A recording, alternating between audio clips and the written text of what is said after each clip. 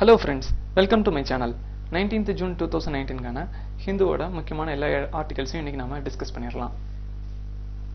First one, building the confidence BIT by BIT. இது வந்து பாத்தீங்க அப்படின்னா ஒரு FDI கான்செப்ட்ல இருக்கக்கூடிய ஒரு டாபிக். இது வந்து நம்ம GS2ல Government Policies and Intervention for Developments in Various Sectors. So இந்த டாபிக் கீழ வருது, GS2 கீழ இந்த டாபிக் வருது. இந்த ஆர்டிகல் எதுக்காக இப்ப ஆத்தர் எழுதியிருக்காரு அப்படின்னா பட்ஜெட் வரப்போகுது. பட்ஜெட் வரக்கூடிய இந்த மாதிரியான ஒரு சூழ்நிலையில பிகாஸ் வந்து ஜிடிபி ரேட் வந்து ரொம்ப கம்மியாயிருச்சு, அன்எம்ப்ளாய்மெண்ட் இஷ்யூஸ் வந்து அதிகமாயிருச்சு. இந்த ரெண்டுக்கும் தேவை என்ன? இந்த ரெண்டுமே நல்லா இருக்கணும் அப்படின்னா என்ன பண்ணணும்? இந்தியாவில் வந்து இன்வெஸ்ட்மெண்ட் வந்து அதிகமாக இருக்கணும். பட் இந்தியாவில் அந்த அளவுக்கு இப்போ இன்வெஸ்ட்மெண்ட் வந்து இல்லை அப்படின்னு சொல்லி ஒரு ஒரு கருத்து வந்து வெளியே வந்துட்டு இருக்கு. சரி, நம்ம தான் வந்து பார்த்தீங்க அப்படின்னா நம்ம முன்னாடி ஒரு ஆர்டிகல் நம்ம போன வாரம் டிஸ்கஸ் பண்ணியிருப்போம் எக்கனாமிக் ரிலேட்டடான்ட்டா. அப்போ வந்து பார்த்தீங்க அப்படின்னா கவர்மெண்ட் தான் வந்து இன்வெஸ்ட்மெண்ட் பண்ணிக்கிட்டே இருக்கு, பிரைவேட் இன்வெஸ்ட்மெண்ட் வந்து இந்தியாவில் வந்து ரொம்ப கம்மியாகிக்கிட்டே இருக்கு அப்படின்னு சொல்லி ஒரு தரப்பு கருத்து வாதம் முன் வச்சுக்கிட்டு இருக்காங்கன்னு சொல்லி நம்ம போன வாரம் பார்த்தோம். பட் இந்தியாவுக்குள்ள தானே பிரைவேட் இன்வெஸ்ட்மெண்ட் வர மாட்டேங்குது, ஏன் வெளியிலிருந்து இன்வெஸ்ட்மெண்ட் வர மாட்டேங்குது அப்படின்னு சொல்லி இந்த ஆர்டிகல் எழுதியிருக்காரு. அதுக்கு தான் இந்தியாவில் வந்து அன்எம்ப்ளாய்மெண்ட் அதிகமாயிருச்சு, பட் வந்து இன்வெஸ்ட்மெண்ட் வந்து கவர்மெண்ட் தான் பண்ணிட்டு இருக்கு, பிரைவேட் இன்வெஸ்ட்மெண்ட் வந்து குறைஞ்சிட்டே இருக்கு. சரி, பிரைவேட் இன்வெஸ்ட்மெண்ட் குறைஞ்சாலும் ஏன் வெளியிலிருந்து இன்வெஸ்ட்மெண்ட் வர மாட்டேது அப்படிங்கிற ஒரு கேள்வி. அதுக்கு ஆன்சர் சொல்ற மாதிரி தான் வந்து பாத்தீங்கன்னா இவர் இதை கொண்டு வந்திருக்காரு. ஒரு சில பிரச்சனைகளை வந்து இந்த இடத்துல முன்னாடி சொல்லியிருக்காரு. இதுதான் இந்த ஆர்டிகளோட கிரக்ஸ். ஃபர்ஸ்ட் ஒன் வந்து லாஸ்ட் ஆப்பர்ச்சுனிட்டி அப்படின்னு சொல்றாங்க. என்ன அப்படின்னா யூஎஸ்க்கும் சைனாவுக்கும் ட்ரேட் வார் போயிட்டு இருக்கு. என்ன, யூஎஸ்க்கும் சைனாவுக்கும் ட்ரேட் வார் போயிட்டு இருக்கு. ட்ரேட் வார் போயிட்டு இருக்கும்போது என்ன நடக்கும்? யூஎஸ் வந்து சைனால இருந்து வரக்கூடிய எல்லா குட்ஸுக்குமே வந்து ஹை டேரிஃப் வந்து போட்டுட்டு இருக்காங்க. அப்ப சைனால இருக்கக்கூடிய கம்பெனிலாம் என்ன பண்ணுவாங்க? சைனால இருந்து நம்ம ஏற்றுமதி பண்ணாதானே அமெரிக்கா நம்மளோட ப்ராடக்ட்ஸுக்கு வந்து அதிகமா வரி விதிப்பாங்க. நாம என்ன பண்ணலாம்? மூணாவது ஒரு கண்ட்ரிக்கு போய் நம்ம பேச ஆரம்பிச்சிருவோம். பக்கத்துல இருக்க வியட்நாம், தைவான், மலேசியா, இந்தோனேஷியா இந்த மாதிரியான ஒரு கண்ட்ரிஸ்க்குலாம் நம்ம போய் வந்து நம்ம பேச வச்சுக்கிட்டு அங்கிருந்து நாம அமெரிக்காவுக்கு எக்ஸ்போர்ட் பண்ணோம் அப்படின்னா நம்ம ப்ராடக்ட்ஸுக்கு அதிகமா வரி விதிக்க மாட்டாங்க, நாம வந்து ஈஸியா அவங்களோட காம்பீட் பண்ணலாம் அப்படின்னு சொல்லி ஒரு எண்ணத்துல சைனால இருக்கக்கூடிய கம்பெனி, அதாவது மற்ற நாட்டில் இருக்கக்கூடிய கம்பெனிஸ் வந்து சைனால வச்சிருப்பாங்கல்ல, இப்போ அவங்க எல்லாருமே இந்த மாதிரியான கண்ட்ரிஸ்க்கு வந்து ஜம்ப் ஆறாங்க, வியட்நாம், தைவான், மலேசியா, இந்தோனேஷியாவுக்கு. அது மட்டும் இல்லாம சைனால இருக்கக்கூடிய முக்கியமான சில ஒரு என்டர்பிரனர்ஸ் எல்லாம் இருப்பாங்க இல்லைங்களா, அவங்களும் இந்த மாதிரி கண்ட்ரிஸுக்கு போறவங்க இங்க போயிட்டு இருக்காங்க. ஆனா ஏன் அவங்க யாருமே இந்தியாவுக்குள்ள வரல அப்படின்னு சொல்லி கேட்டா அதுதான் பிரச்சனை அப்படிங்கிறாங்க. இந்தியா வந்து இந்த மாதிரியான கம்பெனிஸை தான் கிட்ட வர வைக்கிறதுக்கான ஒரு ஈர்ப்பு சக்தியை வந்து உருவாக்காம விட்டுருச்சு, அட்ராக்ட் பண்ணல அப்படின்னு சொல்லி ஆத்தர் வந்து சொல்றாரு. காரணம் என்னவா இருக்கும்னு கேட்டா இங்க வந்து பூவரான இன்ஃப்ராஸ்ட்ரக்சர் இருக்கு, அது மட்டும் இல்லாம லேண்டு, அடுத்து இந்த லேபர் லாஸ் இது எல்லாமே வந்து ரொம்ப ரிஜிடா இருக்கு அப்படிங்கிறாங்க. ரொம்ப ரிஜிடா இருக்கும் போதே இந்தியால வந்து லேபர் லாஸ்ல இருக்கக்கூடிய அட்ராசிட்டிஸ் நாம என்னன்னு சொல்லி அதிகமா பார்ப்போம். லேபர் ரிஃபார்ம்ஸ் வந்து இன்னும் அதிகமா பெட்டரா தேவை, இப்ப இருக்கிறது பத்தல அப்படின்னு சொல்லி நாம சொல்லிட்டு இருக்கோம். பட் ஃபாரின் கம்பெனிஸ் வந்து இதவே வந்து ரொம்ப ரிஜிடா இருக்குன்னு சொல்லி சொல்றாங்க. பேங்கிங் செக்டர்ல இருக்கக்கூடிய கிரைசிஸ், அடுத்து வந்து பாத்தீங்க அப்படின்னா எக்கனாமிக் ரிஃபார்ம்ஸ் அப்படின்னு சொல்லிட்டு அதுல வந்து ஒரு லேக்கா இருக்கு. ஸோ இந்த மாதிரியான ஒரு விஷயங்கள்னால அவங்க எல்லாருமே இந்தியாவுக்குள்ள வரல அப்படின்னு சொல்லி சொல்றாங்க. அது மட்டும் இல்லாம இந்த பிஐடியும் ஒரு இஷ்யூ அப்படின்னு சொல்லி அவங்க சொல்றாங்க. பிஐடி அதாவது பைலேட்ரல் இன்வெஸ்ட்மெண்ட் ட்ரீட்டி அப்படின்னு சொல்லி சொல்லுவோம். அதாவது பைலேட்ரல் இன்வெஸ்ட்மெண்ட் ட்ரீட்டி மறக்காம எழுதி வச்சுக்கோங்க. இந்த பைலேட்ரல் இன்வெஸ்ட்மெண்ட் ட்ரீட்டினா என்னன்னு கேட்டீங்கன்னா ரெண்டு கண்ட்ரிஸ் வந்து ஒரு ஒப்பந்தம் மாதிரி போட்டுக்கிறாங்க. அந்த கண்ட்ரி என்ன அப்படின்னா, ஒரு கண்ட்ரி வந்து இப்போ நெதர்லாந்து அப்படின்னு சொல்லி ஒரு கண்ட்ரி இருக்குன்னு வைங்களேன், அந்த நெதர்லாந்து கம்பெனி வந்து இந்தியாவுக்கு வராங்க.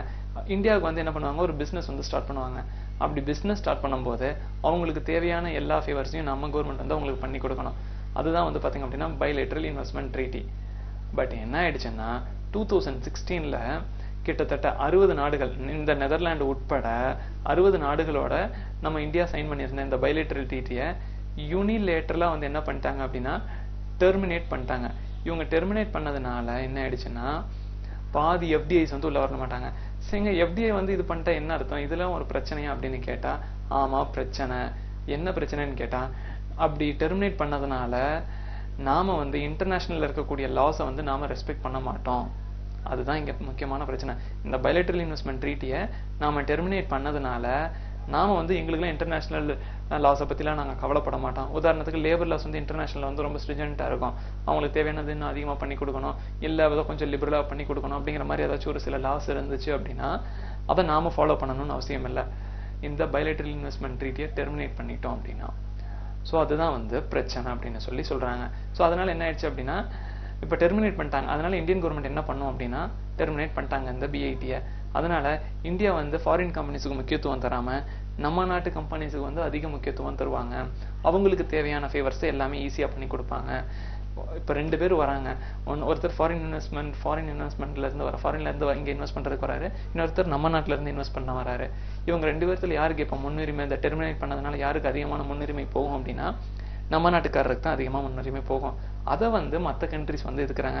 அங்க போயிட்டோம்னா அவங்க எந்த இன்டர்நேஷனல் லாவும் ஃபாலோ பண்ண மாட்டாங்க. அவங்களோட நேஷனல் லாவை தான் வந்து டொமஸ்டிக் லாவை தான் வந்து அவங்க ஃபாலோ பண்ணுவாங்க. நாம அங்க போய் என் கடை திறக்கணும் அப்படின்னு சொல்லிட்டு ஒரு சாரர் வந்து சொல்றாங்க. பட் அது வந்து கரெக்டானு கேட்டா இல்ல அப்படின்னு சொல்றாரு. காரணம் என்ன அப்படின்னா ஒரு எம்பரிக்கலான எவிடன்ஸ் வந்து கிடையாது. அதாவது ஒரு திட்டவட்டமான வெறும் தியரி மாதிரி இல்லாம ஒரு ரிசர்ச் பண்ணி ஆராய்ச்சி பண்ணி இதெல்லாம் பேஸா வச்சு பார்த்தோம் அப்படின்னா அது வந்து எஃப்டிஏ வந்து அந்த அளவுக்கு அட்வர்ஸா அஃபெக்ட் பண்ணல அப்படின்னு சொல்றாங்க. பட் ஆனா ஃபாரின் இன்வெஸ்டர்ஸ் என்ன பண்றாங்க அப்படின்னா இந்த இந்தியாவோட அந்த பிஐடியை வந்து டெர்மினேட் பண்ணதுனால மற்ற ஃபாரின் கண்ட்ரீஸ்ல இருக்கக்கூடிய இன்வெஸ்டர்ஸ் என்ன பண்றாங்க அப்படின்னா இன்டர்நேஷனல் ஆர்பிட்ரேஷன் ட்ரிபியூனல்ல வந்து இந்தியா மேல ஒரு ஷூட் வந்து ஃபைல் பண்றாங்க. இவங்க வந்து ஃபாலோ பண்ண மாட்டாங்க இன்டர்நேஷனல் லாஸை, எங்களை வந்து கஷ்டப்படுத்துறாங்க அப்படின்னு சொல்றாங்க. இதுதான் வந்து பாத்தீங்க அப்படின்னா லாஸ்ட் ஆப்பர்ச்சுனிட்டி. இந்தியா வந்து இவங்கெல்லாம் சைனால இருந்து போறாங்க, அவங்களாம் இந்தியாவுக்கு வந்தாங்க அப்படின்னா இந்தியாவில் வந்து நல்ல இன்வெஸ்ட்மெண்ட் பண்ணுவாங்க, இன்ஃப்ராஸ்ட்ரக்சர் டெவலப் ஆகும், நம்ம நாட்டு மக்களுக்கு வந்து வேலை வாய்ப்பு வந்து அதிகமா கிடைக்கும் அப்படின்னு ஆத்தர் வந்து சொல்றாரு. ஸோ பிஐடினா இதுதான் விஷயம். ஸோ வந்து பாத்தீங்க அப்படின்னா பிஐடி வந்து ஏன் வந்து இருந்தாலும் எப்படி பண்ணல அப்படின்னு கேட்டா நம்ம வந்து ஈஸ் ஆஃப் டூயிங் பிசினஸ்ல வந்து பாத்தீங்க அப்படின்னா நம்ம வந்து இப்போ ஒரு நல்ல நிலைமைக்கு வந்துட்டோம். ஒரு கிட்டத்தட்ட அதுக்கு வந்து பாத்தீங்க அப்படின்னா ஒரு 11 பாராமீட்டர்ஸ் இருக்கு. இந்த 11 பாராமீட்டர்ஸ்ல நாம வந்து ஒரு 5-6 வந்து பாத்தீங்கன்னா நம்ம பெஸ்டா பண்ணிட்டோம். ஒரு சில விஷயங்கள் மட்டும்தான் வந்து நாம வந்து பாத்தீங்க அப்படின்னா அந்த அளவுக்கு பெஸ்டா பண்ணாம இருக்கோம். அதை வந்து நீங்க என்னன்னு பாத்துங்க. மேபி இனி தேவையில்லை. பட் வந்து அப்கமிங் ப்ரிலிம்ஸ்ல இன்னும் 2020ல வந்து பாத்தீங்க அப்படின்னா இதுல வந்து கேட்கறதுக்கான பாசிபிலிட்டிஸ் கிடையாது. பட் ஒரு சில விஷயங்கள இந்த மைண்ட்ஸ்ல நீங்க எழுதுறதுக்கு நீங்க அதை வந்து பாத்துக்கணும். இதுல மட்டும் நம்ம பெஸ்டா இருக்கோம். பிஇடியை டெர்மினேட் பண்ணதுனால எஃப்டிஐ growth வந்து டிக்ளைன் ஆயிடுச்சுன்னு சொல்லிட்டு ஒரு தியரி வந்து இந்தியாவுக்குள்ள இப்ப அதிகமாகிக்கிட்டே இருக்கு. எம்பரிக்கலான எவிடன்ஸ் இல்ல, பட் ஒரு தியரி வந்து பாத்தீங்க அப்படின்னா கிரியேட் ஆயிட்டே இருக்கு அப்படின்னு சொல்றாங்க. இவங்க அந்த பிஐடியை டெர்மினேட் பண்ணிட்டு என்ன பண்ணாங்க அப்படின்னா 2016ல வந்து பாத்தீங்க அப்படின்னா அவங்களா இந்தியன் கவர்மெண்ட் வந்து சொந்தமா ஒரு மாடல் வந்து கிரியேட் பண்ண ஆரம்பிச்சிட்டாங்க. இந்த மாடல்ல வந்து என்ன பண்ணிட்டாங்க அப்படின்னா ஸ்டேட்டோட இன்ட்ரெஸ்ட் தான் வந்து பாத்தீங்க அப்படின்னா அதிகமான முக்கியத்துவம் வாய்ந்ததா இருக்கும். ஃபாரின் இன்வெஸ்ட்மெண்ட்டுக்கு நம்ம கொடுக்க ப்ரொடெக்ஷன் வந்து இப்ப கம்மியாயிருச்சு. அதுதான் வந்து பாத்தீங்க அப்படின்னா 2016ல இருந்தது அப்படின்னு சொல்றாரு. ரெண்டாவது எஃப்டிஏ ஏன் வரல அப்படின்னு மேற்கொண்டு இவர் வந்து டிஸ்கஸ் பண்றாரு. ஃபர்ஸ்ட் ஒன் வந்து இந்த மாதிரி poor infrastructure, rigid land, labour, அடுத்து பேங்கிங் செக்டர்ல இஷ்யூ, அடுத்து ஸ்ட்ரக்சரல் ரிஃபார்ம்ஸ் வந்து இல்ல, அடுத்து வந்து பாத்தீங்க அப்படின்னா பிஐடியும் இல்ல அப்படின்னு ஒரு தியரி வந்துகிட்டே இருக்கு. பட் அதுக்கான எம்பரிக்கல் எவிடன்ஸ் வந்து கிடையாது பிஐடிக்கு. ஆனா வந்து ஒரு தியரி மாதிரி இந்தியால வந்து அதிகமாகிட்டே இருக்கு. அது மட்டும் இல்லாம பேட் ரெகுலேஷன்ஸும் ஒரு சில காரணங்கள் அப்படின்னு சொல்றாங்க. உதாரணத்துக்கு வந்து பாத்தீங்க அப்படின்னா ஜுடிஷியரி வந்து ஒரு சில விஷயங்கள ரொம்ப டிலேவா இருக்காங்க. எந்த இடத்துல அப்படின்னா ஒரு ஆர்பிட்ரேஷன் அவார்டை வந்து என்ஃபோர்ஸ் பண்றதுல வந்து நம்ம ஜுடிஷியரி வந்து ரொம்ப லோவா இருக்கு. அது மட்டும் இல்லாம ஏதாச்சும் ஒரு கேஸ் வந்துச்சு அப்படின்னா ஜுடிஷியரி என்ன பண்ணுது அப்படின்னா இந்தியா வந்து மத்த கண்ட்ரிஸ் 60 கண்ட்ரீஸ்ல தானே பிஐடி வந்து டெர்மினேட் பண்ணிருக்காங்க, மத்த கண்ட்ரிஸோட டெர்மினேட் இன்னும் பண்ணல. சோ பட் வந்து டெர்மினேட் பண்ணாத கண்ட்ரீஸ்ல இருக்கக்கூடிய அந்த பிஐடியை வந்து இந்தியா வந்து கரெக்டா ஃபாலோ பண்ணுதா அப்படின்னு சொல்லிட்டு ஜுடிஷியரி பார்க்க தவறிடுச்சு அப்படின்னு சொல்றாரு. ஸோ இதை வந்து நீங்க வந்து கரெக்டா பேலன்ஸ் பண்ணுங்க. ஆரம்பத்தில் எதுக்காக வந்து இந்த பிஐடியை வந்து கேன்சல் பண்ணாங்க? மேக் இன் இந்தியா அப்படிங்கிற ஒரு கான்செப்டுக்காக. ப்ரோ இன்வெஸ்டரா இருந்துச்சு. யாருக்கு? ஃபாரின் இன்வெஸ்டருக்கு வந்து பாத்தீங்க அப்படின்னா அதிக சார்பா இருந்துச்சு. அந்த இம்பேலன்ஸை வந்து கரெக்ட் பண்ணணும் அப்படிங்கிறதுக்காக வந்து ஒரு ஸ்கீம் கொண்டு வந்தாங்க. அந்த ஸ்கீம் கடைசியில வந்து பாத்தீங்க அப்படின்னா ப்ரோ ஸ்டேட்டா மாறி இன்வெஸ்டர்ஸை வந்து அஃபெக்ட் பண்ற மாதிரி இருக்கு அப்படின்னு சொல்றாரு. ஆக மொத்தம் எஃப்டிஐ வந்து இந்தியால வரமாட்டேங்குது. அதுக்கு காரணம் ஒரு சில விஷயங்கள்லாம் சொல்றாரு. இந்த இம்பேலன்ஸை வந்து கரெக்ட் பண்ணணும்னா அதுக்கு ஒரு சில விஷயங்களை வந்து பண்ணணும் அப்படிங்கிறாரு. ஒரு 4 பாயிண்ட் வந்து ஆத்தர் சொல்லியிருக்காரு. ஃபர்ஸ்ட் ஒன் வந்து பாத்தீங்க அப்படின்னா ப்ராக்ரெசிவ் கேபிட்டலிசம் பத்தி சொல்லியிருக்காரு. ப்ராக்ரெசிவ் கேபிட்டலிசம் அப்படிங்கும்போது ஒரு பேலன்ஸ்டான அப்ரோச் தான் பண்ண சொல்லியிருக்காரு. அதே பாயிண்ட் வந்து பாத்தீங்க அப்படின்னா செகண்டும் சொல்றாரு. ஃபாரின் இன்வெஸ்டர்ஸுக்கும் ஸ்டேட்டுக்கும் வந்து பாத்தீங்க அப்படின்னா ஒரு பேலன்ஸ் தான் வந்து பிஐடி வந்து இருக்கணும் அப்படிங்கிறாரு. அது மட்டும் இல்லாம டொமஸ்டிக் ரெகுலேஷன்ஸ் வந்து கிளாரிட்டியா இருக்கணும், கண்டினியூவா இருக்கணும், டிரான்ஸ்பரண்டா இருக்கணும். அது வந்து பாத்தீங்க அப்படின்னா டொமஸ்டிக்லாவும் இருக்கணும், இன்டர்நேஷனல் லாஸுக்காகவும் இருக்கணும். இன்டர்நேஷனல் லாஸை வச்சுக்கிட்டு நீங்க தனியா ஒரு லா வந்து கிரியேட் பண்ணி அதை வந்து பாத்தீங்க அப்படின்னா வேற விதமா இன்டர்பிரேட் பண்ணாத மாதிரி இருக்கணும் அப்படின்னு சொல்றாரு. அதுதான் வந்து பாத்தீங்க அப்படின்னா எஃப்டிஐக்கு வந்து ஃபாரின் இன்வெஸ்டர்ஸ்க்கு வந்து ஒரு கான்ஃபிடன்ஸ் கிரியேட் பண்ணோம். அவங்க வந்து பாத்தீங்க அப்படின்னா இந்த லோக்கல் லாஸ் வந்து கிளியரா இருக்கு, இது வந்து கண்டினியூ ஆகும், அப்ஸ் அண்ட் டவுன்ஸ் வந்து இருக்காது, ஒரு சில அப்ஸ் அண்ட் டவுன்ஸ் இருந்தாலும் ஒரு மேஜரான ஒரு விளைவை வந்து அது நமக்கு கொடுக்காது அப்படிங்கிற ஒரு நம்பிக்கை வந்து கொடுக்கும். டிரான்ஸ்பரண்டா இருக்கு, ஸோ எந்த வித பிரச்சனையுமே இல்லை அப்படின்னு சொல்லுவாங்க. ஸோ இந்த விஷயங்கள் வந்து பாத்தீங்க அப்படின்னா இதெல்லாம் நீங்க ப்ராப்பரா பண்ணணும்னு சொல்லிட்டு சொல்றாரு. சிம்பிள். ஃபர்ஸ்ட் ஒன் வந்து இந்தியா வந்து ஆப்பர்ச்சுனிட்டி லாஸ்ட் ஆயிருச்சு, அங்க போனவங்களை இங்க இழுக்காம விட்டுருச்சு. ஃபர்ஸ்ட் ஒன் வந்து இதை வந்து நம்ம ஆர்டரா பார்த்துக்கலாம். இது வந்து ஃபர்ஸ்ட் ஒன். புவர் இன்ஃப்ராஸ்ட்ரக்சரா இருக்கு, லேண்ட் ரிஜிடு, லேபர் லாஸ், பேங்கிங் செக்டர்ல இதெல்லாம் கிரைசிஸா இருக்கு. ரெண்டாவது வந்து பாத்தீங்க அப்படின்னா வந்து பிஐடியை வந்து இந்தியா வந்து டெர்மினேட் பண்ணிருச்சு. மூணாவது வந்து பாத்தீங்க அப்படின்னா ஜுடிஷியரி வந்து ஒரு சில விஷயங்களை வந்து பண்றது இல்ல, ஆர்பிட்ரேஷன் அவார்டை வந்து என்ஃபோர்ஸ் பண்றது இல்லை. இது வந்து 3ல வந்து ஏன்னு சொல்லிக்கலாம். அடுத்து வந்து பாத்தீங்க அப்படின்னா பிஐடியோட அந்த லாஸை வந்து எக்ஸாமின் பண்ணாமையே வந்து ஜுடிஷியரி வந்து வேர்டிக்ட் வந்து கொடுத்துருது அப்படின்னு சொல்றாங்க. ஸோ இதுதான் மொத்தம் 3 ஆர்டிகல்ஸ். இந்த மொத்தம் 3 விஷயங்களை சொல்லியிருக்காரு. இந்த 3 விஷயங்கள் தான் எஃப்டிஐக்கு வந்து ஹிண்ட்ரன்ஸா இருக்குன்னு சொல்றாரு. அதை ரெமெடி பண்றதுக்கு ஒரு 4 விஷயங்கள் சொல்றாரு. ப்ரோக்ரஸிவ் கேபிட்டலிசம் போங்க, அடுத்து வந்து ஃபாரின் இன்வெஸ்டருக்கும் ஸ்டேட்டுக்கும் இருக்கக்கூடிய அந்த இன்வெஸ்ட்மெண்ட்டுக்கும் ஒரு பேலன்ஸை வந்து கொண்டு வாங்க. அடுத்து வந்து கிளாரிட்டி, கண்டினியூட்டி, டிரான்ஸ்பரன்சி கொண்டு வாங்க. 2019ல வேர்ல்டு இன்வெஸ்ட்மெண்ட் ரிப்போர்ட் அப்படின்னு சொல்லி ஒரு ரிப்போர்ட் வந்து கொண்டு வந்திருக்காங்க. 2019ல அந்த ரிப்போர்ட் என்ன சொல்லியிருக்கு அப்படின்னா இந்தியா வந்து ஃபாஸ்டா இருக்கு, ஒன்றும் பிரச்சனை இல்லை, பட் வந்து ஒரு சில விஷயங்களை வந்துட்டும் நீங்க வந்து ப்ராப்பரா பண்ணீங்க அப்படின்னா எஃப்டிஐ வந்து நல்லா இருக்கும் அப்படின்னு சொல்றாங்க. ஸோ இதுதான் வந்து ஃபர்ஸ்ட் ஆர்டிகல். செகண்ட் ஆர்டிகல் அப்படின்னு பார்க்கும்போது வந்து இதை நாம எத்திக்ஸ்லயும் கொண்டு வரலாம், அது மட்டும் இல்லாம வந்து பேப்பர் 2லையும் வந்து பாத்தீங்க அப்படின்னா இதை கொண்டு வரலாம், இன்டர்வென்ஷன்ஸ் பாலிசிஸ்ல வந்து கொண்டு வரலாம். இது ஆத்தர் வந்து என்ன எழுதியிருக்காரு அப்படின்னா இந்த ஆர்டிகல் வந்து எதுக்காக எழுதியிருக்காருன்னா இந்த ஆர்டிகல் எழுதும்போது, அதுவும் இவர் எழுதும்போது, இந்த ஆர்டிகல் சஞ்சய் நாகரால் அப்படிங்கிற இவர் எழுதும்போது என்ன எழுதியிருக்காரு அப்படின்னா ரொம்ப எழுதும்போதே மனசு நொந்து போய் எழுதியிருக்காரு. அப்படி ஒரு விரக்தியில என்னடா கிட்டத்தட்ட ஒரு சர்ஜனை ஒரு 30 வருஷம் ஒர்க் பண்ணியிருக்காரு, அப்படி பண்ணியும் ஒரு ரெகக்னேஷன் வந்து நம்ம டாக்டர் தொழிலுக்கு கிடைக்கலையே, இதை வந்து மக்கள் மனநிலை மாறலையே அப்படின்னு சொல்லி மக்கள் மேல கொஞ்சம் வருத்தப்பட்டு இந்த ஆர்டிகல் எழுதியிருக்காரு. தாய்மொழியாம் தமிழ் மொழியில இதை நம்ம படிச்சிருந்தோம், ஒருவேளை இந்த ஆர்டிகல் தமிழ்லயே இருந்துருந்துச்சு அப்படின்னா இவர் வருத்தப்படுறது வெட்ட வெளிச்சமா தெரிஞ்சிருக்கும். இந்த 2 ஆர்டிகளுமே வந்து பாத்தீங்க அப்படின்னா எதை பேஸா வச்சிருக்கு அப்படின்னா ஜூனியர் டாக்டர்ஸ் வந்து கடந்த ஒரு வாரமா வந்து ஸ்ட்ரைக் பண்ணிக்கிட்டே இருந்தாங்க. காரணம் என்ன அப்படின்னா வெஸ்ட் பெங்கால்ல ஒரு பேஷண்ட் வந்து இறந்துட்டாரு. இறந்ததுக்கு காரணம் வந்து டாக்டர் தான் சரியா பண்ணல, ட்ரீட்மெண்ட் பண்ணல அப்படின்னு சொல்லி ஹாஸ்பிட்டல் வந்து அட்டாக் பண்றாங்க. ஸோ டாக்டருக்கு வந்து ப்ரொடெக்ஷன்ஸே இல்லையா அப்படின்னு சொல்லிட்டு zero tolerance on abuse of doctors, இதை வந்து நாங்க பொறுத்துக்க மாட்டோம் அப்படின்னு சொல்லிட்டு போராட்டம் பண்ண ஆரம்பிச்சிட்டாங்க. அப்புறம் west Bengal chief minister Mamata Banerjee வந்து பேசி சமாதானம் பண்ணி ஆமா நீங்க சொல்றதெல்லாம் கரெக்ட் தான் அப்படின்னு சொல்லிட்டு அவங்களுக்கு தேவையான ஒரு சில விஷயங்கள்லாம் நான் செஞ்சு தரேன் அப்படின்னு சொன்னதுக்கு அப்புறம் தான் அவங்க வாபஸ் பண்ணாங்க. ஸோ இதை பேஸ் பண்ணி தான் டாக்டர்ஸோட நிலைமை எப்படி இருக்கு அப்படிங்கிறதான் வச்சிருக்காரு. இதை நம்ம ஒரு எஸ்ஏ அப்ரோச்ல பார்க்கலாம். பட் இந்த இதுல வந்து பாத்தீங்க அப்படின்னா ஒரு எவிடன்ஸ் வந்து ப்ராப்பரா வந்து இல்லை. பட் நம்ம யூபிஎஸ்சிக்கு தேவையான எவிடன்ஸ் வந்து ப்ராப்பரா இல்லை. ஜென்ரலா அவங்களோட மனக்குமுறல்களை வந்து இங்க சொல்லியிருக்காங்க. ஃபர்ஸ்ட் மனக்குமுறல் வந்து என்ன அப்படின்னா எடுத்தனே ஒரு பேஷண்ட் வந்து நீங்க எங்க டாக்டருக்குள்ள எங்க ஹாஸ்பிட்டல் கவர்மெண்ட் ஹாஸ்பிட்டலுக்குள்ள கொண்டு வரீங்க.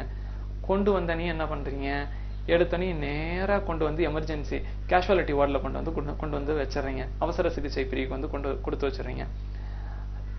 அப்படி நீங்க கொண்டு வரும்போது அவர் வந்து இறந்துட்டாரு அப்படின்னா உடனடியாக டாக்டர் வந்து சரியா ட்ரீட்மெண்ட் பண்ணலைன்னு சொல்லி எங்களை வந்து நீங்க தாக்குதல் நடத்துறீங்க. நாங்க ஏன் வந்து சரியா ட்ரீட்மெண்ட் பண்ண மாட்டேங்கிறோம்னு கேட்டா எங்களுக்கு எங்கனால முடியலப்பா. இப்ப கேஷுவாலிட்டி வார்டு அப்படின்னா என்ன, ரொம்ப ஹெட் இன்ஜுரி, ரொம்ப ஒரு கேஷுவாலிட்டினா என்ன உயிர் போற தருணம் அப்படிங்கிற அந்த கேஷுவாலிட்டி மீனிங்ல வந்து எமர்ஜென்சி வார்டில் கொண்டு வந்து சேர்க்கிறாங்க. கொண்டு வரணும்னா என்ன அர்த்தம், ரொம்ப சீரியஸா இருக்கு, விட்டா காப்பாற்றவே முடியாது அப்படின்னா தான் எமர்ஜென்சி வார்டில் கொண்டு வந்துடணும். ஆனா என்ன நடக்குது அப்படின்னா இந்தியால கையில் அடிபட்டிருக்கு, காலில் அடிபட்டிருக்கு, சும்மா மைனர் இன்ஜுரி நடந்திருக்கு, இவங்க எல்லாத்தையுமே வந்து நீங்க கேஷுவாலிட்டி வார்டில் கொண்டு வந்து வச்சிடுறீங்க. அது கேஷுவாலிட்டி வார்டா இல்ல கேட்டிக் வார்டா அப்படின்னு சொல்லி அவர் கேட்கிறாரு. எமர்ஜென்சி வார்டா இல்ல கேட்டிக் வார்டா அப்படின்னு சொல்லி கேட்கிறாரு. நீங்க கேஷுவாலிட்டி வார்டுக்குள்ள போனீங்க அப்படின்னா அது எந்த மாதிரி இருக்கும் அப்படின்னா ஒரு கான்ஃபிளிக்ட் ஜோனா தான் இருக்கும். கஜமுச்ச நசன்ட்டு சுத்தி ஒரு 50-60 பேர் இருப்பாங்க. 30 பேர் இருக்கிற இடத்துல 70-80 பேர் இருந்தோம் அப்படின்னா ஒரு கேஷுவாலிட்டி ஜோன்ல எத்தனை பேர்த்துக்கு எங்களால வைத்தியம் பண்ண முடியும் அப்படின்னு சொல்லி அவரு கேட்கிறாரு, மனக்குமுறையில கேட்கிறாரு. கிட்டத்தட்ட என்ன அப்படின்னா காரணம் என்னன்னா இந்தியா வந்து குளோபலா ரெகக்னைஸ் பண்ண ட்ரியாக் அப்படின்னு சொல்லிட்டு இருக்கக்கூடிய இந்த புரோட்டோகாலை இந்தியா வந்து ப்ராப்பரா இம்ப்ளிமெண்ட் பண்றது இல்லை அப்படின்னு சொல்றாரு. ட்ரியாக் அப்படின்னா என்னன்னு கேட்டீங்க அப்படின்னா ஒரு பேஷண்ட் வந்து ஒரு பேஷண்ட் வர்றாங்க அப்படின்னா டாக்டர் வந்து அவங்களை செக் பண்ணுவாங்க. இவருக்கு உடனடி கேர் தேவையா, இல்ல வந்து இன்னும் கொஞ்சம் முன்னாடியே பண்ணணுமா, இல்ல கொஞ்ச நேரம் இவரை பார்க்கலைன்னா கூட ஒன்றும் பிரச்சனை இல்லை, இவரை செத்த நேரம் அங்கே ஓரமா உட்கார வச்சுட்டு இன்னும் கொஞ்சம் முக்கியமா இருந்துச்சுன்னா அதை நம்ம பார்த்துக்கலாம் அப்படிங்கிற டாக்டருக்கான அந்த டிஸ்கிரிப்ஷனை கொடுக்கக்கூடியது இந்த ட்ரியாக் புரோட்டோகால். இதை வந்து இந்தியன் கவர்மெண்ட் வந்து ப்ராப்பரா பண்ணாததுனால என்ன ஆயிடுச்சு அப்படின்னா, எல்லாருமே வதன்னு கேஷுவாலிட்டி வார்டுக்குள்ள வந்து உட்காந்துக்கிறாங்க. ஒரு சின்னதா ஒரு எக்ஸாம்பிள் சொல்றாங்க. கேஷுவாலிட்டி வார்டுக்குள்ள இருக்கிறவங்க யாரா இருக்கணும், ஹெட் இன்ஜுரி, அடுத்து வந்து பாத்தீங்க அப்படின்னா ரொம்ப சீரியஸ் அந்த மாதிரி இஷ்யூ தான் வந்து பாத்தீங்க அப்படின்னா இருக்கணும்னு சொல்லி நான் முன்னாடி சொல்லியிருந்தேன். பட் அந்த கேஷுவாலிட்டி வார்டில் பெரும்பாலும் யார் இருப்பாங்க அப்படின்னு பாத்தீங்க அப்படின்னா மைனர் இன்ஜுரி பேஷண்ட்ஸ் தான் வந்து பாத்தீங்க அப்படின்னா அதிகமா அந்த இடத்த ஆக்குபேட் பண்ணி வச்சிருக்காங்க. இந்த மைனர் இன்ஜுரிஸ் பேஷண்ட்ஸை வந்து அவங்க வதன்னு ஒவ்வொரு ஆளா வந்து பார்த்துட்டு இருக்கிறதுனால மேஜர் இன்ஜுரிஸ்ல ஹெட் இன்ஜுரி இந்த மாதிரி இருக்கக்கூடிய ஆட்களை வந்து ட்ரீட்மெண்ட் பண்ண முடியாம போயிருது. அவங்க வந்து இறக்குற சூழ்நிலைக்கு வந்துடுறாங்க. இதுக்கு நாங்களா காரணம், டாக்டர்ஸான நாங்களா காரணம், கவர்மெண்ட் சரியில்லை அப்படின்னு சொல்லிட்டு ஆத்தர் வந்து சொல்றாரு. அது மட்டும் இல்லாம ஒரு ஸ்டடியையும் வந்து இவர் இந்த இடத்துல சொல்லியிருக்காரு. கடந்த 2 வருடங்கள்ல கேஷுவாலிட்டி வார்டில் யாரு எந்த பேஷண்ட்ஸ் வந்து அதிகமா இருக்காங்க அப்படின்னா 90% வந்து மைனர் இன்ஜுரிஸ் பேஷண்ட்ஸ் தான் வந்து பாத்தீங்க அப்படின்னா கடந்த 2 வருடங்களா கேஷுவாலிட்டி வார்டை நிறைச்சுக்கிட்டே இருக்காங்க அப்படின்னு சொல்றாங்க. சரி, இது ஒண்ணுதான் பிரச்சனையான்னு கேட்டா, போலீஸே ஏதாச்சும் ஒரு அடிதடி பஞ்சாயத்து வந்துருச்சு அப்படின்னா உடனடியாக அவங்கள்ட்ட போய் சொல்றோம் அப்படின்னா போலீஸ் என்ன பண்றாங்கன்னா, நீங்க உடனே கவர்மெண்ட் ஹாஸ்பிட்டல்ல போய் வந்து செக்அப் பண்ணிட்டு வந்துருங்க, அப்பதான் வந்து கேஸ் வந்து ஸ்ட்ராங்கா இருக்கும் அப்படின்னு சொல்லிட்டு போலீஸ்காரங்களும் கவர்மெண்ட் ஹாஸ்பிட்டலுக்கு போக சொல்லிடுறாங்க. ஒன்றும் தப்பு இல்லை. பட் இருந்தாலும் இந்த மாதிரி போக சொல்றதுனால அவங்க வந்து மைனர் இன்ஜுரியா தான் இருக்கும், ஏதாவது 2 பேர் கைகலப்பாயிருக்கும், தகராறாயிருக்கும், இமிடியேட்டா உடனே வந்து அவங்கள வந்து எங்க இதுல கொண்டு வந்து சேர்க்கறதுனால அவங்களும் இந்த 90%க்குள்ள வந்துடுறாங்க. இந்த க்ரௌடு பேர்டன் இது எல்லாமே வந்து கவர்மெண்ட் டாக்டர்ஸ்க்கு வந்து அதிகமாயிருது. என்ன வெறும் அப்ப 10% மட்டும்தான் சிவியர் பேஷண்ட் இருக்காங்க, மீதி 90% யார் அப்படின்னா மைனர் இன்ஜுரிஸ்.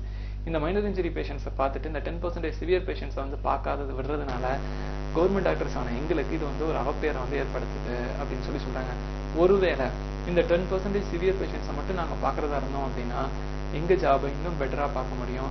ஏன் ஈவன் அவங்க வந்து சாகிற மாதிரி இருந்தா கூட அவங்க லைஃபை சேவ் பண்றதுக்கான எல்லா பாசிபிலிட்டிஸையும் வந்து நாங்க வந்து எடுத்துப்போம் அப்படின்னு சொல்றாங்க. அதுவும் இன்னும் என்ன சொல்றாரு அப்படின்னா, ஒரு சில டீச்சிங் ஹாஸ்பிட்டல்ஸ், அதாவது வந்து பாத்தீங்க அப்படின்னா அங்க காலேஜும் நடக்கும், மெடிக்கல் கேரும் வந்து அங்க நடக்கும்.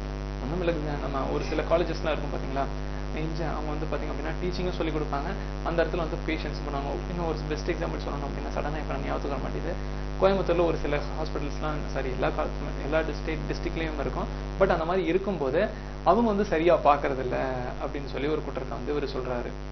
சோ இது வந்து பாத்தீங்க அப்படின்னா ஃபர்ஸ்ட் ஒன் அவரோட மனக்குமரல சொல்றாரு. எமர்ஜென்சி வார்டில் வதன்னு எல்லாருமே வந்துடுறாங்கன்னு சொல்லி சிம்பிளா சொல்லி முடிக்கிறாரு. அதுதான் வந்து ஃபர்ஸ்ட் வார்டு. இதுதான். ரெண்டாவது வந்து பாத்தீங்க அப்படின்னா டாக்டர்ஸ்க்கு வந்து ப்ரொடெக்ஷன்ஸ் இல்லை அப்படின்னு சொல்றாங்க. டக்குன்னு யாராச்சும் இறந்துட்டாங்க அப்படின்னா உடனே சொந்தக்காரங்க எல்லாருமே வந்து ஹாஸ்பிட்டல்ஸ்ல வந்து அடிச்சு துவம்சம் பண்றது. ஸோ இதுவே ஒரு கலாச்சாரமா மாறிக்கிட்டு இருக்கு அப்படின்னு சொல்றாங்க. ஒரு 3 நாளைக்கு முன்னாடின்னு நினைக்கிறேன், தேனியில வந்து ஒரு போலீஸ்காரர் வந்து அடிபட்டுட்டாரு. அவருக்கு வந்து சரியா சிகிச்சை பண்ணல அப்படிங்கறது ஒரு காரணத்தை வச்சுட்டு போலீஸ்காரங்களோட ஃபேமிலியை வந்து போலீஸ் மேல கல் எடுத்து அடிச்சு தடுக்க போன எஸ்பி மண்டைய உடைச்சிட்டாங்க. ஸோ இந்த மாதிரி க்ரௌடை வந்து ஈஸியா வந்து ஒரு வயலேட் பண்ற மாதிரி இருக்கு. ஸோ இதை வந்து எத்திக்ஸ்லயும் பார்க்கலாம். அடுத்து வந்து பாத்தீங்க அப்படின்னா க்ரௌட் மேனேஜ்மெண்ட் அப்படிங்கிற இந்த இதுலயும் வந்து பாத்தீங்க அப்படின்னா நம்ம இதை பார்க்கலாம். ஸோ ஹர்ஷவர்தன் வந்து என்ன சொல்லியிருக்காரு, ஹெல்த் மினிஸ்டர் வந்து என்ன சொல்லியிருக்காருன்னா, ஸ்டேட் கவர்மெண்ட்டுக்கு வந்து பாத்தீங்க அப்படின்னா ஒரு நோட்டிபிகேஷன் கொடுத்திருக்காரு. நீங்க வந்து டாக்டர்ஸை வந்து இனிமேல் நீங்க காப்பாத்தியே ஆகணும், அவங்க மேல ஒரு தாக்குதல் நடந்துச்சு அப்படின்னா ஸ்ட்ரிஞ்சன்டான ஆக்ஷன் வந்து நீங்க எடுத்தே ஆகணும் அப்படின்னு சொல்றாரு. சப்போஸ் உங்ககிட்ட அந்த லா இல்லையா, இமீடியட்டா நீ கிரியேட் பண்ணியே ஆகணும் அப்படின்னு சொல்றாரு. 2017 டிராஃப்ட் வந்து சர்க்குலேட் பண்ணியிருக்காரு. என்ன சொல்லியிருக்காரு அப்படின்னா, டாக்டர்ஸ் மேல ஏதாச்சும் ஒரு கை துரும்பு பட்டா கூட உடனடியா ஜெயில அரெஸ்ட் பண்ணி தூக்கி உள்ள போட்டுறணும். சப்போஸ் அந்த பெர்பட்ரேட்னால ஹாஸ்பிட்டலுக்கு டேமேஜோ பெருசா ஏதாச்சும் ஒரு இழப்பீடோ நடந்துருச்சு அப்படின்னா தாக்குதல் பண்ணவங்கள்ட்ட இருந்து நீங்க காம்பன்சேஷன் வாங்கி நீங்க வந்து ஹாஸ்பிட்டலுக்கு நீங்க கொடுக்கணும் அப்படின்னு சொல்லிட்டு ஒரு நோட்டிபிகேஷன் கொடுத்திருக்காரு ஹர்ஷவர்தன் சார். பட் இந்தியால இப்ப பிரசன்ட் சிச்சுவேஷன் என்ன இருக்கு, இப்ப அட்டாக் நடந்துச்சு பாத்தீங்களா வெஸ்ட் பெங்கால்ல, அங்கேயும் வந்து பாத்தீங்க அப்படின்னா இந்த லா வந்து இருக்கு. அங்க வந்து பாத்தீங்க அப்படின்னா மெடிக்கல் சர்வீஸ் ப்ரொவிஷன் சொல்லி ஒண்ணு இருக்கு. அதுல வந்து டாக்டர்ஸ், நர்ஸ், அடுத்து மெடிக்கல் நர்சிங் ஸ்டூடெண்ட்ஸ், அடுத்து பேராமெடிக்கல் அவங்களோட ஸ்டாஃப்ஸ், இவங்க எல்லாத்துக்குமே வந்து ப்ரொடெக்ஷன் இருக்கு. சப்போஸ் அவங்களை நம்ம அட்டாக் பண்ணாங்க அப்படின்னா, மாப் வந்து அட்டாக் பண்ணாங்கன்னா 3 வருஷம் சிறை தண்டனை இருக்கு, 50,000 வரைக்கும் ஃபைன் இருக்கு. பிளஸ் வந்து காம்பன்சேஷனும் வந்து விக்டிம்ஸுக்கு யாரு வாங்கி கொடுப்பாங்க அப்படின்னா போலீஸ் வந்து காம்பன்சேஷன் வந்து இந்த பெர்பட்ரேட்டர்ஸ் வந்து வாங்கி கொடுப்பாங்க. ஸோ இப்படிலாம் இருந்தும் கூட வெஸ்ட் பெங்கால்ல இப்போ இந்த ஒரு பிரச்சனை நடந்திருக்கு. ஸோ மக்கள் வந்து அவங்களோட மனநிலையை மாற்றணும். நாங்கள் என்ன பண்ண முடியும், நாங்கள் என்ன கடவுளா அப்படின்னு சொல்லி கேட்குறாரு. எங்களால் முடிஞ்ச அளவுக்கு எங்களுடைய சிற்றறிவு கட்டின எல்லா வேலையும் நாங்கள் செய்கிறோம். இறந்து போனாங்க அப்படின்னா நாங்கள் பொறுப்பாக முடியாது அப்படின்னு சொல்லிட்டு சொல்றாரு. அது மட்டும் இல்லாமல் தமிழ்நாட்டில் 10 வருஷம் சிறை தண்டனை கொடுக்குறாங்க. ஒரு ஹாஸ்பிட்டல் நம்ம அடிச்சு நொறுக்குனாங்க அப்படின்னா 10 வருஷம் சிறை தண்டனை இருக்கு அப்படிங்கிறாங்க. ஸோ இதை வச்சு என்ன பார்க்கும்போது அப்படின்னா டாக்டர்ஸ் வந்து நம்ம அதிகமாக ப்ரொடெக்ட் பண்றது இல்லை அப்படிங்கிற ஒரு பார்வை வருது. ஸோ டாக்டர் மேல ஒரு இஷ்யூ நடந்துச்சு அப்படின்னா அதை எந்த மாதிரி கவர்மெண்ட் பாக்குது அப்படின்னா வெறும் அது எல்லண்டோ இஷ்யூவா மட்டுமே பாக்குது. அதாவது லா அண்ட் ஆர்டர் இஷ்யூ மட்டுமே பாக்குது. அதை வந்து ஐபிசி செக்ஷனுக்குள்ளேயே கொண்டு வந்துடுறாங்க. இப்ப தமிழ்நாட்டிலே சப்போஸ் ஏதாச்சும் ஒரு பிரச்சனை நடந்துருச்சு அப்படின்னா அதை வந்து போலீஸ் வந்து எப்படி பாக்குறாங்க அப்படின்னா அது ஐபிசி இஷ்யூவா மட்டுமே பாக்குறாங்களே தவிர்த்து இந்த 10 years இம்ப்ரிஸ்மெண்ட் கீழே வரக்கூடிய ஒரு லாவை வந்து பாக்குறது இல்லை. வெடியா போயா ஏதோ இறந்து போயிட்டான் பரவாயில்ல, நாங்க வந்து அவங்களுக்கு தண்டனை வாங்கி கொடுத்துறோம் கண்டிப்பா அப்படின்னு சொல்லிட்டு பேச்சுவார்த்தை பண்ணி அவங்களை வீட்டுக்கு அனுப்பி வைக்கிறாங்களே தவிர்த்து ஜஸ்ட் வந்து அதை வந்து ஒரு டாக்டர்ஸ் மேல நடக்கக்கூடிய ஒரு அசால்ட்டா பாக்குறது இல்லைன்னு சொல்லி ஆத்தர் வந்து ரொம்ப மன வருத்தப்பட்டு எழுதியிருக்காரு. ஸோ இதுதான் இந்த ஆர்டிகளோட கிரக்ஸ். நாம யூபிஎஸ்சிக்கு இதை வந்து எந்த மாதிரி எழுதலாம் அப்படின்னா பீப்புளோட மனசை வந்து சேஞ்ச் பண்ணணும், அவங்களோட பிஹேவியரல் ஆட்டிடியூட் தேவை அப்படிங்கிற ஒரு கான்செப்ட்ல இதை வந்து நம்ம எழுதணும். அடுத்து மெடிக்கல்ல வந்து என்னென்னலாம் சேஞ்சஸ் கொண்டு வரணும் அப்படிங்கிறத அந்த பார்வையிலையும் நம்ம வந்து இதை வந்து எழுதிக்கலாம். ஸோ இன்னைக்கு வந்து எடிட்டோரியல்ஸ் மொத்தம் வந்து ஒரு 3 எடிட்டோரியல்ஸ் இருந்துச்சு. அந்த 2 எடிட்டோரியல்ஸும் ஒன்னா கிளப் பண்ணி இங்கே நம்ம போட்டுட்டோம். அடுத்து ஃபர்ஸ்ட் எடிட்டோரியல் இது மொத்தம் 3 எடிட்டோரியல் முடிஞ்சிருச்சு. நெக்ஸ்ட் வந்து நம்ம உள்ள போயிடலாம். ஸோ ஃபர்ஸ்ட் என்ன பண்ண டெல்லி நேஷனல் ஜுவாலஜிக்கல் பார்க் வந்து என்ன பண்ணியிருக்காங்க அப்படின்னா ஜிராஃபி வந்து பார்த்தீங்க அப்படின்னா அங்கே இல்லவே இல்லை. ஸோ நேஷனல் ஜுவாலஜிக்கல் பார்க்கில் ஜிராஃபி எல்லாமே இருக்கு. ஸோ என்ன பண்ணியிருக்காங்க அப்படின்னா தாய்லாண்டில் வந்து பார்த்தீங்க அப்படின்னா 7 ஜூல கிட்டத்தட்ட 24 ஜிராஃபி இருக்கு. அதுல ஒரு 3 வந்து பார்த்தீங்க அப்படின்னா அதுல கொஞ்சம் நமக்கு தேவை அப்படின்னு சொல்லி அட்லீஸ்ட் ஒரு சிங்கிள் ஜிராஃபி கூட வந்து நேஷனல் ஜுவாலஜிக்கல் பார்க்ல இல்லாம இருக்கு. தயவு செஞ்சு எங்களுக்கு ஒரு 2-3 கொடுங்க அப்படின்னு சொல்லிட்டு தாய்லாந்துக்கு வந்து பார்த்தீங்க அப்படின்னா நாம வந்து எழுதியிருக்கோம், ஒரு லெட்டர் எழுதியிருக்கோம். ஏன் வந்து இல்லாம போச்சு அப்படின்னா 2015ல ஒன்று இருந்துச்சு. பட் வந்து அதுக்கு 8 வயசா இருக்கும் போதே வந்து பாத்தீங்க அப்படின்னா அன்கித்ன்னு சொல்லி அதுக்கு பேரு. அது வந்து கிட்னி ஃபெயிலியர் வந்து அண்ட் ஹார்ட் அட்டாக் வந்து அந்த ஜிராஃபி இறந்துருச்சு. ஸோ இதுதான் வந்து பாத்தீங்க அப்படின்னா அந்த Ankit last ஜிராஃபி at Delhi zoo tight at 2015. ஜூல வந்து பாத்தீங்க அப்படின்னா அது இறந்துச்சு. ஸோ இப்போ நேஷனல் பார்க்ல வந்து நேஷனல் ஜுவாலஜிக்கல் பார்க்ல வந்து ஜிராஃபி இல்லை. ஸோ தாய்லாந்துல இருந்து வாங்கணும் அப்படிங்கிறாங்க. இப்போ நம்மளோட ஒர்க் என்ன அப்படின்னா இந்த நேஷனல் ஜுவாலஜிக்கல் பார்க்னா என்ன அப்படின்னு சொல்லிட்டு நாம எழுதி வச்சுக்கணும். ஸோ அந்த ஹோம்ஒர்க் வந்து நீங்களே பண்ணிடுங்க. அடுத்து 90% support free metro right for women. அதாவது பாத்தீங்க அப்படின்னா ஆம் ஆத்மி பார்ட்டி வந்து என்ன கொடுத்துருக்குன்னா ஸோ இந்த ஆர்டிக்கலை வந்து பாத்தீங்க அப்படின்னா நம்ம லாஸ்ட் வீக்கே பார்த்துட்டோம். எடிட்டோரியல் வந்து பாத்தீங்க அப்படின்னா நம்ம அதை டிஸ்கஸ் பண்ணியிருப்போம். இதை பார்த்துருங்க. சிம்பிளா என்னன்னு மட்டும் சொல்லிடுறேன். அதாவது பெண்களுக்கு வந்து இலவச பேருந்து பயணம், அதாவது வந்து பாத்தீங்க அப்படின்னா மெட்ரோ ரயில்ல வந்து பாத்தீங்க அப்படின்னா போயிட்டு வராங்க அப்படின்னா அவங்களுக்கு ஃப்ரீ, அவங்க வந்து பணம் கொடுக்கணுங்கிற அவசியமே இல்லை அப்படிங்கறதான் இது. ஸோ இதனால வந்து பாத்தீங்க அப்படின்னா அவங்க வந்து வேலைக்கு வந்து அதிகமா போகலாம். இனி வந்து டிராவல் வந்து ஒரு பிரச்சனையே இருக்காது. யாரு வேணாலும் நீங்க எப்ப வேணாலும் ஏறிக்கலாம், வந்துக்கலாம், போய்க்கலாம். கிட்டத்தட்ட வந்து பாத்தீங்க அப்படின்னா ஃப்ரீ ரைட், ஃப்ரீ மட்டும்தான். மெட்ரோல அவங்க டிராவல் பண்ணாங்கன்னா பெண்கள் வந்து டிராவல் பண்ணாங்கன்னா அவங்களுக்கு பணமே வாங்க மாட்டாங்க அப்படின்னு சொல்லியிருக்காங்க. ஒரு சில பேர் சொல்றாங்க இதை வந்து பாத்தீங்க அப்படின்னா போல் பேங்க் பாலிடிக்ஸ் அப்படின்னு சொல்லி சொல்றாங்க. இன்னும் ஒரு சில பேர் என்ன பண்ணிருக்காங்க இதை வந்து விமனுக்கு மட்டும் நீங்க கொடுக்காம மெட்ரோஸ்ல டிராவல் பண்ற விமனுக்கு மட்டும் கொடுக்காம டிரான்ஸ்ஜெண்டர்ஸ், அடுத்து வந்து பாத்தீங்க அப்படின்னா ஸ்டூடெண்ட்ஸ், புவர் ஒர்க்கர்ஸ், இவங்களுக்கு இதெல்லாம் நீங்க கொடுக்கலாம். அடுத்து பிசிக்கலி டிசேபிள்டு பீப்புளுக்கும் நீங்க கொடுக்கலாம்னு சொல்லியிருக்காங்க. இந்த ஆர்டிகல் வந்து ஃபர்தர் நம்ம அதில் நம்ம டிஸ்கஸ் பண்ணியிருக்கோம். ஸோ நீங்க வந்து லாஸ்ட் வீக்ல இருக்கக்கூடிய எடிட்டோரியல்ஸ் வந்து நீங்க பார்த்துக்கலாம். எடிட்டோரியல் வீடியோஸ்ல அது அவைலபிளா இருக்கு. அடுத்து தேர்ட் ஆர்டிகல் வந்து என்னன்னு கேட்டீங்கன்னா சந்திரயான் 2 ஆர்பிட்டர் ஸ்பேஸ் கிராஃப்ட் வந்து ஸ்ரீஹரிகோட்டாவுக்கு வந்துருச்சு அப்படின்னு சொல்லியிருக்காங்க. இதுதான் நியூஸ். ஸோ சிம்பிள் நியூஸ் வந்து. பட் இது எங்க இருந்து வந்திருக்குன்னா UR-RAW சேட்டலைட் சென்டர்ல இருந்து, UR-RAWோட சேட்டலைட் சென்டர், UR-RAW சேட்டலைட் சென்டர்ல இருந்து இந்த ஆர்பிட்டர் வந்து வந்திருக்கு.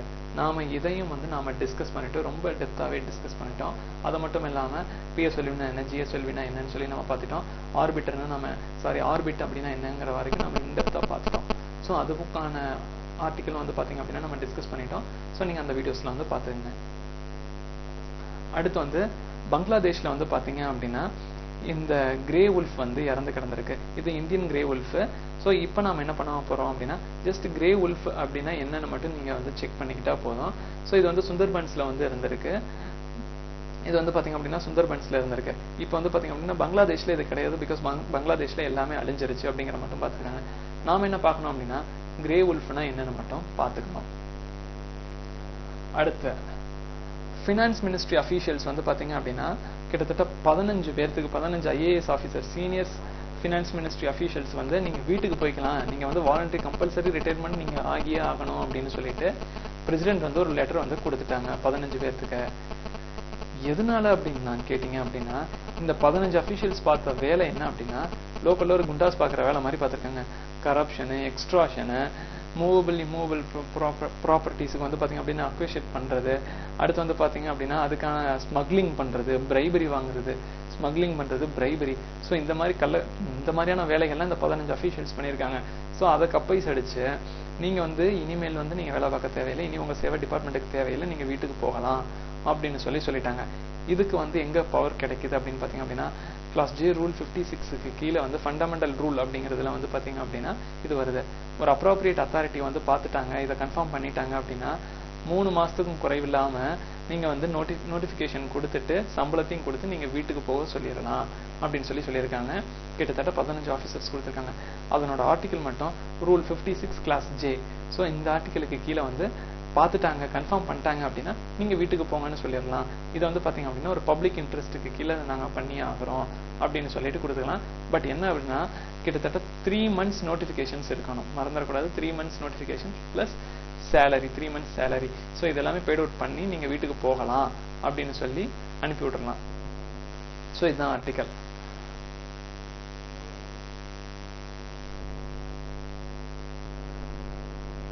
So next article US deploy more troops to west Asia. அதாவது வந்து பாத்தீங்க அப்படின்னா என்ன பண்ணிருக்கு அப்படின்னா கிட்டத்தட்ட நிறைய ட்ரூப்ஸ் வந்து வெஸ்ட் ஏஷியாவுக்கு வந்து யூஎஸ் வந்து அனுப்பி வச்சிருக்கு. யூஎஸ் வந்து எதுக்காக அனுப்பி வச்சிருக்காங்க அப்படின்னு கேட்டீங்க அப்படின்னா ஸோ என்ன ஆச்சு அப்படின்னா யூஎஸ் வந்து என்ன அக்யூசேஷன் பண்ணியிருக்காங்க அப்படின்னா ஈரான் வந்து டார்கெட் பண்ணியிருக்காங்க. என்ன அப்படின்னா ஒரு 10 நாளைக்கு முன்னாடி வந்து ஈரான் வந்து ஒரு டேங்கர் லாரியை வந்து அட்டாக் பண்ணிருச்சு அப்படின்னு சொல்லிட்டு ஒரு பிரச்சனையை கொடுத்துட்றாங்க. அது மட்டும் இல்லாம இப்போ எதுக்காக இந்த ஆள் அனுப்பியிருக்காங்கன்னு கேட்டீங்கன்னா ஃபர்ஸ்ட் ஈரான் வந்து ஒரு அல்டிமேட்டம் கொடுத்துருச்சு, ஒரு 10 days கவுண்டவுன் கொடுத்துருச்சு. ஒருவேளை நாம பண்ண இந்த நியூக்ளியர் அக்ரிமெண்ட் டீல் படி நீங்க வந்து உங்களுடைய டியூட்டியை வந்து நீங்க ஒழுங்கா செய்யல அப்படின்னா ஃபுல்ஃபில் பண்ணலைன்னு கேட்டா நான் வந்து அந்த டீல்ல இருக்கக்கூடிய ஒரு ஷரத், அது என்ன அப்படின்னா யுரேனியம் ஸ்டாக்பில் லிமிட் அப்படின்னு சொல்லி ஒன்று இருக்கு. இவ்வளவுதான் யுரேனியம் வச்சுக்கணும் அப்படிங்கிற ஒன்று இருக்கு. அதை வந்து நான் சர்பாஸ் பண்ணிடுவேன், அதை பிரீச் பண்ணிட்டு எனக்கு தேவையான யுரேனியத்தை நான் செய்ய ஆரம்பிச்சிருவேன், அதை வச்சு நான் யூஸ் பண்ண ஆரம்பிச்சிருவேன் அப்படின்னு சொல்லிட்டு ஈரான் வந்து சொல்லிட்டாங்க. இதை வந்து கவுண்டர் பண்றதுக்காக வாஷிங்டன் கிட்டத்தட்ட 1000 ட்ரூப்ஸை வந்து 1000க்கும் அதிகமான ட்ரூப்ஸை வந்து வாஷிங்டன்ல இருந்து அனுப்பிச்சு வச்சுட்டாங்க மற்ற கண்ட்ரிஸ். ஸோ அதுக்கான டிராஃப்ட் தான் வந்து இந்த எல்லா இடங்களையும் வந்து பாத்தீங்க அப்படின்னா ஒவ்வொரு இடத்துலையும் கொண்டு வந்து வைக்க ஆரம்பிச்சிட்டாங்க. ஸோ இதனால மறுபடியும் ஒரு டென்ஸான ஒரு சூழ்நிலை வந்து பாத்தீங்க அப்படின்னா வெஸ்ட் ஏஷியாலாம் வந்துருச்சு.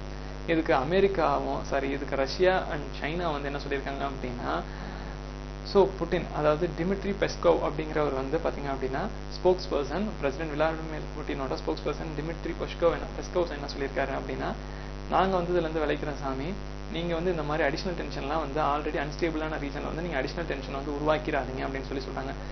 சைனீஸ் ஃபாரின் மினிஸ்டர் வாங்கியா வந்து என்ன சொல்றாருன்னா ஸோ இவர் என்ன சொல்றாரு அப்படின்னா தயவு செஞ்சு இந்த மாதிரிலாம் பண்ணாதீங்க, எஸ்கலேஷன் வந்து ப்ரொவோக் பண்ணாதீங்க இந்த ரீஜன்ல, மறுபடியும் வந்து பாத்தீங்க அப்படின்னா ஒரு பேண்ட்ராக் பாக்ஸை வந்து ஓபன் பண்ணிடாதீங்க அப்படின்னு சொல்றாரு. ஸோ இதுதான் ஈரான் வந்து அல்டிமேட்டம் கொடுத்துருச்சு. அதுக்கு ஆப்போசிட்டா வந்து அமெரிக்கா வந்து 1000 ட்ரூப்ஸுக்கு மேல வந்து டிப்ளாய் பண்ண ஆரம்பிச்சிட்டாங்க. ஸோ இதுதான் வந்து பாத்தீங்க அப்படின்னா இந்த ஆர்டிகளோட crux. E-commerce frame take up data localisation issue with Goyal. அதாவது வந்து பாத்தீங்க அப்படின்னா பியூஷ் கோயல் காமர்ஸ் மினிஸ்டர் இவர். ஸோ இவர்கிட்ட வந்து பாத்தீங்க அப்படின்னா டேட்டா லோக்கலைசேஷன் பத்தி இ-காமர்ஸ் ஃப்ரெண்ட்ஸ் எல்லாருமே வந்து சொல்லிட்டாங்க. இந்த டேட்டா லோக்கலைசேஷன் தான் அமெரிக்கா நம்ம மேல வந்து இந்த ஜிஎஸ்பி இஷ்யூ வந்து போடுறதுக்கான ஒரு முக்கியமான காரணம். Master card, visa card, so இவங்க எல்லாருமே வந்து பாத்தீங்க அப்படின்னா அமெரிக்கன் கம்பெனிஸ் இவங்களோட டேட்டாஸை வந்து எல்லாமே இந்தியாக்குள்ள தான் வைக்கணும் அப்படின்னா மறுபடியும் அவங்க அதுக்கான இன்ஃப்ராஸ்ட்ரக்சரை வந்து அவங்க டெவலப் பண்ணணும், அதை மெயின்டைன் பண்றதுக்கு பல ஒர்க்கை வந்து மாஸ்டர் கார்டு விசா கார்டு இவங்க எல்லாருமே பண்ண ஆரம்பிக்கணும். ஸோ இப்படி பண்றதுனால அவங்களுக்கு வந்து ஒரு சில பிரச்சனைகள்லாம் வருது. ஸோ வந்து எங்க வந்து இந்தியன் கவர்மெண்ட் வந்து எங்களை சரியா வேலை செய்ய விட மாட்டேங்கிறாங்க அப்படின்னு சொல்லிட்டு அவங்க அமெரிக்கன் கவர்மெண்ட்ல கம்ப்ளைண்ட் பண்ணனையும், அடுத்து ஒரு சில விஷயங்கள்லாம் இருக்கு. இந்த பால் சம்பந்தமான ஒரு டைரி ஃபார்மிங்ல ஒரு சில பிரச்சனை, அடுத்து வந்து பாத்தீங்க அப்படின்னா ஹார்ட் சர்ஜன்ஸ்ல இருக்கக்கூடிய ஒரு சில பிரச்சனை, இந்த 3 பிரச்சனையும் பேஸா வச்சு இந்தியா வந்து எங்களுக்கு சரியா வேலை கொடுக்க மாட்டேங்குது, எங்களை வந்து சரியா ட்ரீட் பண்ண மாட்டேங்குது. ஸோ நான் உங்களுக்கு நான் கொடுக்கக்கூடிய ஜெனரலைஸ்டு ப்ரிஃபரன்ஸ் ஆஃப் டேரிஃப் வந்து பாத்தீங்க அப்படின்னா நாங்கள் கட் பண்ணிடுறோம், சிஸ்டம் ஆஃப் ப்ரிஃபரன்சஸ் வந்து நாங்கள் கட் பண்ணிடுறோம்னு சொல்லிட்டு அமெரிக்கா வந்து சொல்லிட்டாங்க. ஜிஎஸ்பி வந்து இனி உங்களுக்கு கிடையாது அப்படின்னு சொல்லிட்டாங்க. ஸோ அப்படிப்பட்ட அந்த டேட்டா லோக்கலைசேஷன் தான் வந்து பாத்தீங்க அப்படின்னா இப்போ நம்ம பார்த்துட்டு இருக்கோம். ஸோ இதில் என்ன சொல்லியிருக்காங்க அப்படின்னா, ஃபர்ஸ்ட் டேட்டா லோக்கலைசேஷன்னா என்ன, டேட்டா வந்து லோக்கலைஸ் பண்ணணும், எதையுமே வெளிநாட்டில் கொண்டு போய் வைக்கக்கூடாது அப்படின்னு சொல்லியிருக்காங்க. பிஎஸ் கோயல் என்ன சொல்லியிருக்காரு அப்படின்னா, நாம பார்த்துப்போம் அப்படின்னு மட்டும் மேலோட்டமா சொல்லியிருக்காரு. அது மட்டும் இல்லாம இ-காமர்ஸ் டிராஃப்டை பத்தி வந்து பாத்தீங்க அப்படின்னா டிஸ்கஸ் பண்ணியிருக்காங்க இந்த இதுல. பட் வந்து அது என்ன அப்படின்னு சொல்லிட்டு ப்ராப்பரா நமக்கு தெரியல. மேபி ஐ திங்க் ஸோ 2-3 டேஸ்க்குள்ள வந்து அது எடிட்டோரியல் பேஜ்ல கன்ஃபார்மா வந்துடும். ஸோ இதுதான் என்னோட ஆர்டிகல் முடியுது ஃப்ரெண்ட்ஸ். So thank you. மறக்காம சேனலை சப்ஸ்கிரைப் பண்ணிடுங்க. அடுத்து உங்க ஃப்ரெண்ட்ஸ்கிட்ட மறக்காம ஷேர் பண்ணிடுங்க. All the best. தேங்க்யூ.